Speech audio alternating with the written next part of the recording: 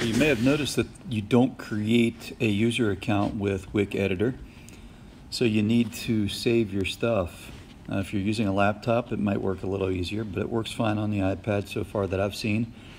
You click Save, and what it will do is when it downloads this zip file, if you download it, it'll save it on your files.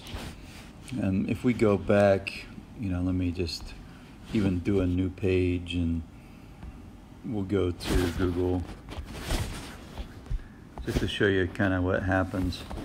And I'll go in here and I'll close it, and then I'll go back to Wick Editor.